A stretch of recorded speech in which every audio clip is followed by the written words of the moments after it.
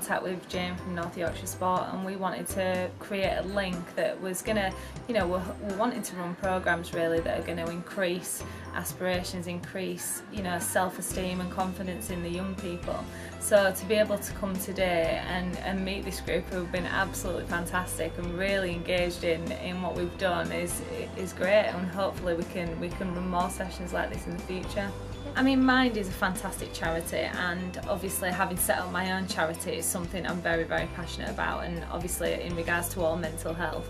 And I believe that sport and the arts can have a massive impact on everyone's mental well-being.